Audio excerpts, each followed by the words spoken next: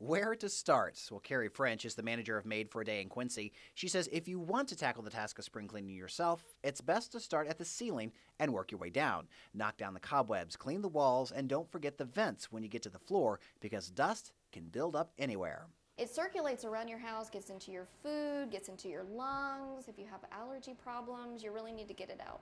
Speaking of floors, a good vacuum should do the trick on carpets. Just don't forget the edges.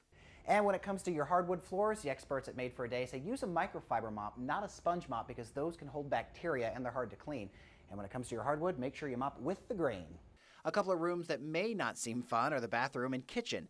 Carrie French says for the bathroom, don't forget to wash your walls because once you flush the toilet, everything in your toilet is going to cover everything. She also says don't bother with a toilet brush, use a toothbrush instead.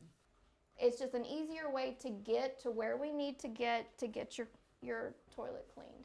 Another toothbrush can come in handy in the kitchen. You'll want to pull out your appliances and get all the dust build up behind them. Also, don't forget about inside your appliances. Especially your dishwasher, your oven, your refrigerator, inside your washer and your dryer also. One item many people forget about are fake plants, whether they hang on the wall or stand on the floor. French says they can harbor a lot of dust and should be cleaned with a vinegar solution. Chad Douglas, KHQA News, Quincy.